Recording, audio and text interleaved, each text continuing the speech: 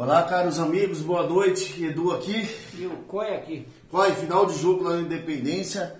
América 1, Corinthians 1.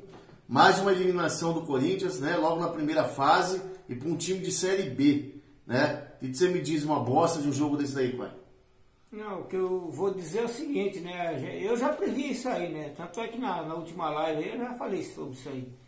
Mas, gente, a gente não pode deixar de ponderar aqui que, né, meu, a gente foi nitidamente engarfado, né?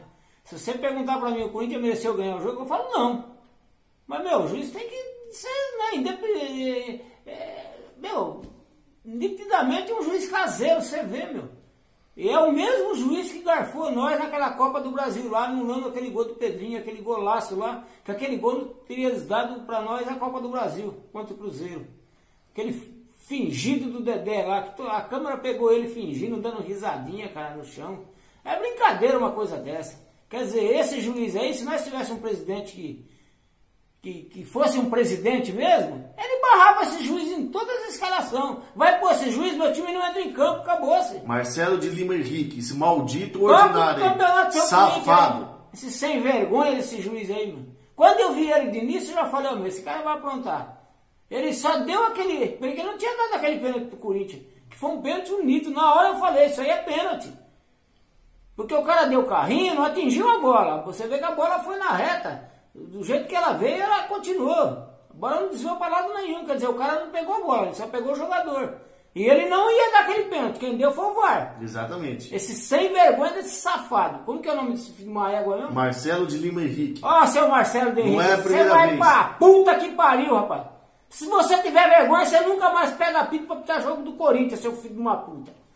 Só que, voltando a falar, gente, isso aí não justifica o péssimo jogo que o Corinthians fez hoje, né? Exatamente. É que eu sempre falei, né? Aquele jogo contra o Internacional não enganou, não. Muita gente elogiou muitos jogadores ali. Eu não passei pano pra filho de uma puta nenhum. Você entendeu? Porque esse time do Corinthians, pra mim, não me engana. Não me engana. A mim também não. Tem uns 4 ou 5 jogadores ali que eu vou te contar, meu. Não merece jogar nem time de várzea. Eu não sei como tá jogando no Corinthians, né? Exatamente. Eu não me iludo já com o Corinthians, desde o começo do ano. Isso daí já vem falando em quase todos os vídeos aí, né? Tem torcedor aí que, pô, o Corinthians ganhou um jogo, os caras já falam que o Corinthians vai lutar pela Libertadores, vai lutar pelo título, entendeu? Tem corintiano que é iludido, né? Eu não me iludo. Até mesmo porque o Corinthians é um sério problema, pô. Ele nunca joga 2 jogos bem seguidos. Não. Nunca joga, tá? Hoje, quando eu vi a escalação, né, já sem poder ofensivo, né, Camilo, Davó, né, aquele Matheus e tal, falei, meu Deus do céu. Aquele né? Aí eu vi mesmo um centroavante no banco, até falei do Bozero do Coi, quase fica bravo. Não fala o nome desse cara aí, pelo amor de Deus, vai. Mas depois eu vou explicar o porquê, e você vai concordar comigo, entendeu? Quando eu vejo o time do Corinthians armado com Vital, Davó e Ramiro, não dá pra esperar nada, pessoal. O único que eu esperava lá, Coi, alguma coisinha aí, né, era o Casales. Quando o Casales colocou a mão na coxa e caiu no campo, eu falei, fudeu, perdeu o jogo. Né, meu? É brincadeira uma coisa. Porque é o seguinte, eu posso estar errado, mas eu espero algo do Casales. Assim como eu espero algo do Luan também. Entendeu? Por quê? Porque a gente sabe que esses caras aí, eles têm técnica. Eles sabem jogar, o Casales e o Luan. Entendeu? Pode estar em uma fase que for, tá? A gente sabe disso. A gente desce a lenha aqui no Luan, entendeu? Mas quando eu vi o Casales se machucando, entrando no Everaldo, eu falei, agora terminando de fuder tudo. Péssima partida do Everaldo. Você vai esperar o quê? Pelo amor de Deus. Everaldo, Matheus e tal, Davó e Ramiro. Vai fazer gol em quem? Podia estar o Ibis lá, Coi. Pra mim, o Davó jogou bem, fez uma boa partida. Ah, pelo amor de Deus. Meu, em vista dos caras que tá jogando lá, ele já fez 2 jogos bons no Corinthians. Ele vinha bem, jogando bem. Ele sofreu o pênalti numa jogada individual dele. Você entendeu? Então eu não censuro o Davó, não. Se você falar pra mim, ele não é centroavante, concordo com você. Eu acho que não. Ele não tem tamanho de centroavante, concordo com você. Mas que ele não comprometeu o time. Não, ele jogou, fez uma partida até boa. Ele não comprometeu, por quê? Porque o dele não dá pra esperar nada. Entendeu? Mas o que já é esperado da avó? Se põe uns caras bons perto dele aí, rende sim. Que rende vai nada, render pai. sim. O menino tem vontade, pelo menos vontade ele tem. Pelo amor de Deus. Tem. Você acha que da avó é jogador pro Corinthians? Não é jogador pro Corinthians, mas é o que nós tem, pô. Você quer que põe o quê? É a merda do Bozelli? Pega o moleque da base. Você quer que põe porra de Bozelli? Vai tomar banho de Bozelli. Vai. O jogo tem que vencer. Né, de uma Copa do Brasil, mata-mata, você não levar nenhum centroavante pro jogo, pra puta que eu pariu. 500 vezes o da volta que esse filho de uma égua desse Bozelli, mano. Tem que levar centroavante, Coi. Leva centroavante, leva quem? Pega o moleque da base. Se o filho de uma puta tá machucado, o outro filho da puta deu caganeira, mano. Mas aí é que tá. Graças a Deus que deu caganeira nesse filho de uma égua, rapaz. É que eu falei pra você, o Jô e o Bozelli, né? É que é uma coisa da diretoria. Não põe o Jô com o Bozelli. Não mistura as coisas, não. Não mistura as coisas, não. O Jô tá em má fase agora. Mas o Bozelli não é jogador. Pelo menos o Jô nós sabemos que é jogador. E essa merda desse Bozelli não é jogador. E vamos parar de falar desse filho de uma égua aí. O Jô é o seguinte, o Jô não tá jogando, não é porque ele tá machucado, não. É porque ele tá mal fisicamente. Eu tenho certeza que chegou lá o Mancini lá, viu que o jogo não tinha condições de jogo e afastaram o jogo. Mas por que não faz isso com o Cássio então? Por que não faz isso com o Cássio? Aí já é outros 500, né, pai? Aí é o Cássio, a gente tá falando do Cássio, né? Entendeu? O líder da panela, não adianta. Entendeu? Então, pra mim, o Jô não é um negócio de machucado, é igual o Bozelli. O Bozelli não é machucado, pai. Já liberaram o Bozelli pra achar o eu já falei isso aí, que o Bozelli, exatamente. O Bozelli tá fora do time. Exatamente. O Bozelli não volta mais pra camisa do Corinthians. Estão falando que o cara tá machucado. Então esquece de uma égua. Não fala mais nessa merda. Mas eu tô falando que ele tinha que jogar, pô. Eu tô falando que o Mancini tinha que ter levado um moleque da base de centroavante. Se você não tem os dois centroavantes que você tem no seu time, por mais ruim que seja, pega o moleque da base e leva pro jogo. Um jogo desse daí tem que ter um centroavante. Cadê aquele centroavante que fez um monte de gol na Copa São Paulo? Pelo Corinthians? Cadê? Aquele moleque do 23? Deve estar emprestado, né? Porra, meu. Leva o moleque. Entendeu? O que não pode é entrar com Matheus Vital, Ramiro, Everaldo e querer fazer gol, Coi. Vai fazer gol com esses caras onde? Matheus Vital tem 500 jogos no Corinthians e tem 4 gols, Coi. Entendeu? Ele é jogador de bola, mas esse carioquinha aí, meu, é isso que eu tô falando. Nunca vai me enganar. Entendeu? Eu não sei porque tá fazendo. Então aí, o Jô tá afastado. O Jô tá afastado pra cuidar da parte física, que não tá legal. O Bozelli já enfiaram o pé no cu dele. Entendeu? Só não vão jogar isso aí na mídia pra não queimar o cara. Entendeu? Mas com certeza, chegar dele, procura outro clube, que a gente não vai renovar seu contrato, termina agora em dezembro, né? E aí eles estão dando essas desculpinhas que os dois estão machucados. Um não tá não. Só que o Wagner Mancini, ele tem culpa. Porque um jogo desse daí tem que levar jogador de área, tem que jogar mais centroavante. Você viu quem foi o centroavante do Corinthians agora no final do jogo, quando tomou o gol? Você viu quem foi? O Gil. O Gil virou centroavante, Coi. Isso que não pode acontecer. Entendeu? Então assim, ó, do Corinthians não dá pra se esperar nada, Coi. Não dá, pessoal. Não dá pra se iludir com esse time. A briga do Corinthians em 2020 é pra não cair. Eu já assisto jogos tranquilo, porque eu não espero nada desse time. Entendeu? O Coi não, o Coi já fica revoltado da vida, entendeu? Ele já fica puto da vida, porque ele quer que o Corinthians ganhe de qualquer jeito. Eu já assisto tranquilo, porque quando eu vejo a escalação, eu vejo aquele monte de merda em campo lá vestindo a camisa do Corinthians, eu vou esperar o quê? O que eu vou esperar desses caras? E outra coisa, como que o Cantilo pode ser reserva do time desse? É isso que eu ia dizer, meu. Como que esse João Bolinha deixa Cantilo no banco, mano? Pelo amor de Deus, João Bolinha! Você não enxerga jogo não, cara? Pelo amor de Deus, não tem um jogador nesse meio de campo igual o Cantilho, rapaz. O que você tem contra o cara? Sai jogando com o cara pelo menos uma partida pra gente ver, mano. É o único jogador que a gente tem ali que sabe lançar bola, cara. Todo mundo tá vendo isso aí. Sabe você que não enxerga isso aí, cara? Olha, rapaz, eu vou dar um desconto pra você aí. Vamos ver como nós vamos se portar aí no jogo, que agora é contra o Goiás, né, o jogo. Vamos ver como nós vamos se portar nos próximos jogos aí do Campeonato Brasileiro, cara. Porque o Corinthians tem que fazer hoje é se livrar do rebaixamento do Campeonato Brasileiro. Exatamente, porque é isso. Mesmo que passasse pelo América aí, com certeza não passaria do próximo adversário, porque não tem time pra isso. Exatamente. A gente é realista, aqui a gente não tá pra enganar ninguém aqui. Eu não vou passar pano pra esses filhos de uma égua que nós temos, esses pés de couve que não joga bosta nenhuma, joga merda nenhuma. Não merecem vestir a camisa do Corinthians. Tem 5, 6 jogadores ali que não merecem. 5, 6? Tem 20 Entendeu? jogadores do Corinthians que não merecem vestir a camisa do Corinthians, pai. Tem 20. Do elenco de 30 lá, você tira 10 e olhe lá. É até difícil você escolher os 10. Tô falando do time que tá jogando aí. Eu não tô Pelo falando amor do de Deus. elenco, não. Deus o livre. Desse time que tá jogando aí, quem se salva aí, Coi? O Cássio não se salva. O Fagner fez o golzinho de pênalti lá, mas também, pelo amor de Deus, o futebol caiu muito, mas tudo bem. Você ainda dá um crédito porque não tem reserva pro Fagner, mantém o Fagner, né? Mantém o Gil também lá na zaga. O Pintor horroroso, moleque horroroso, ruim demais, entendeu? O Xavier, tudo bem, você mantém 2, né? Quem mais você mantém nesse time do Corinthians? Ninguém, Coi. Ninguém, o Cantilho é reserva. Entendeu? Tem 2 caras dos 11 que jogou. Você fala, não, vamos manter esses caras. Não dá. Eu só espero, Coi, que agora tá chegando o Jamerson, né? Que foi contratado o zagueiro aí, do Mônaco. Que esses filhos da puta colocam o cara logo apto pra jogar. Vai ficar o cara 3 meses lá pra estrear no time, né? Exatamente. Porque o Corinthians é famoso por isso. Aquele que veio lá do Benfica lá, chegou num dia e jogou no outro, né? Exatamente. Espero que faça a mesma coisa com esses zagueiros. Exatamente. Que Então, tá nítido, nós precisamos de um zagueiro. Então, pra mim, o Corinthians tem que jogar, não adianta. O Corinthians não tem nenhum atacante hoje, Coi. Tem nada. Então não adianta que jogar com 3, esquece.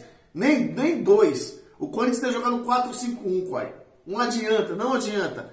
Tem que jogar com Walter, Fagner, Jamerson, Gil, Fábio Santos. Monta o meio campo lá com o Xavier, com o Cantilho, com o Otero, Casales, Luan e Jô. Acabou. Esse é o time do Corinthians.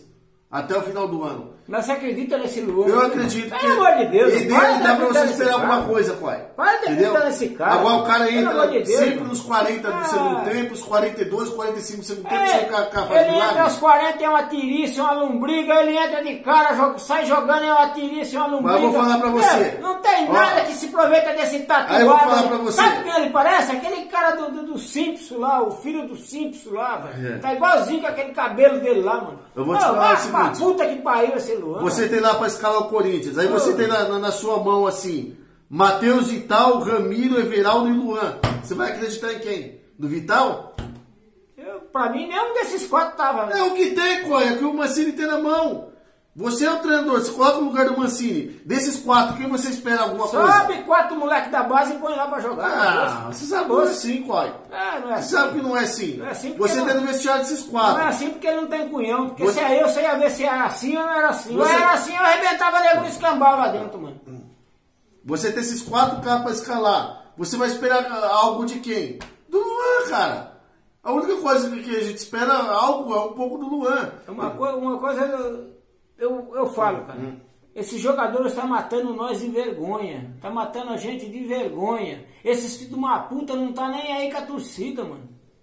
Amanhã eles estão penteando o cabelinho, fazendo mais tatuagem. Estão se lixando com a gente, mano. Que jogador você pode com a torcida? Eles não respeitam nem a torcida que eles têm, rapaz. Tem uns vagabundos safados, rapaz.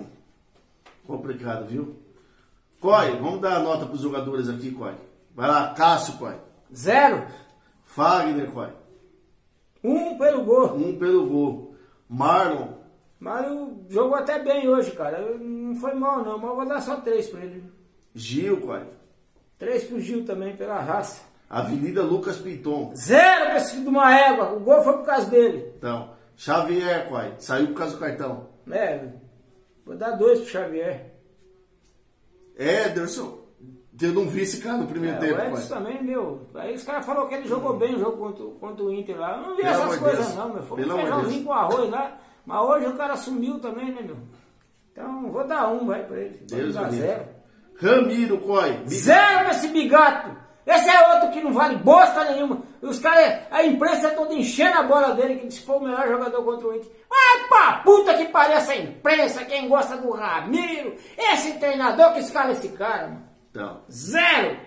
Casales, Coi. Hoje eu não gostei do Casale também não, mas é que nem você falou, tá né? Machucado, né? A gente pode, num lance lá, ele pode resolver o jogo, né? Mas como jogou só 15 minutos, não tem nem nota, né? Matheus Vital. 0 nesse carioquinha. Misericórdia, cara. Da avó, Coi. Davó, eu gostei do Davó. Raçudo, tudo, eu vou dar 4 pro Davó. Aí no segundo tempo entrou o Léo Natel no lugar do Davó, pai. 0 pro Léo Natel, não jogou bosta nenhuma também.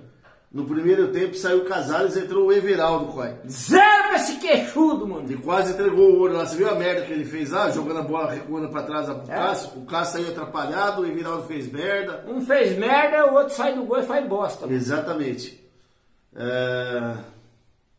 Entrou o Cantilho no lugar do Ederson, pai. 5 pro Cantilho. Melhor do jogo, na minha opinião. Concorda, pai? Concordo. Foi o melhor do jogo, do Corinthians. Aí entrou o Gabriel no lugar do Xavier, pai.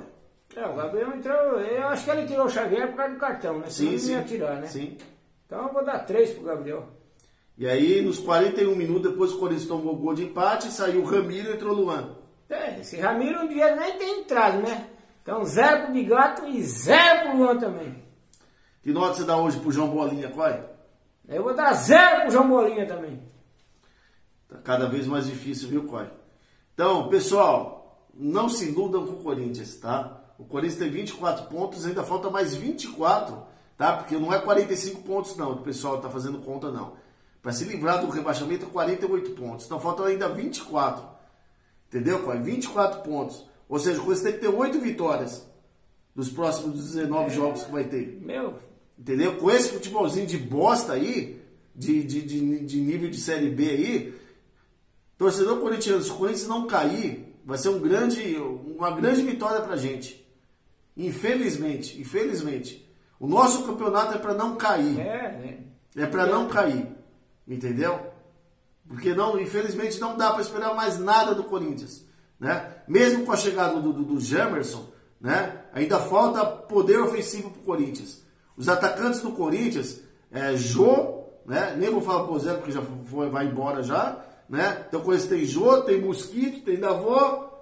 Porra, tem Matheus e tal. Só por Deus. Tem Everaldo, tem Léo Natel. Só por Deus esse time. Se bater tudo, tirando o jogo, né? Bater no restante tudo no liquidificador, não sai meio jogador, pai. Eu não aguento mais ver esses caras. Eu vou fazer outra crítica pra diretoria. Eu não aguento ver, cara. Entendeu? O seu André Sanches, cara de areia mijado, que foi lá no SBT, lá pagou de macho pra cima do mano. Vai tomar no seu cu, tá?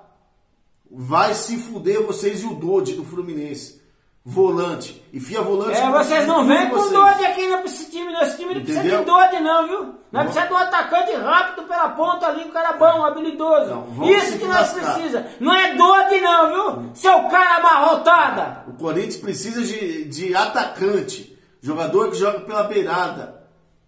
Jogador que pega a bola e vai pra cima. Mas não igual o Matheus e tal. Até perder a bola. Tem que ser jogador que resolva. Jogador igual o Keno, que tava dando sopa no mercado aí. Marinho. Vocês deixaram o Atlético repatriar o Keno. Roger Guedes também. Entendeu? É esse tipo de jogador que o Corinthians precisa. Porque com Mosquito, Davó, Vital, Everaldo, Ramiro, não vai para lugar nenhum. Não vai fazer gol em lugar nenhum.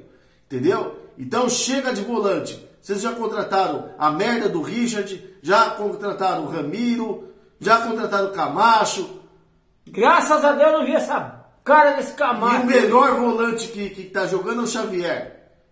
Então enfia o Dodi no rabo de vocês. Entendeu? Quando vocês perderem a eleição e forem pra casa do caralho, vocês, sua corte de imundos, entendeu? Aí vocês contratam o Dodi e levam pra casa de vocês. É isso aí. Tá bom? No Corinthians não. Enfia volante no rabo de vocês, seus bosta. Tá? Quando eles precisam de atacante. Quer dar um recado final aí, pai?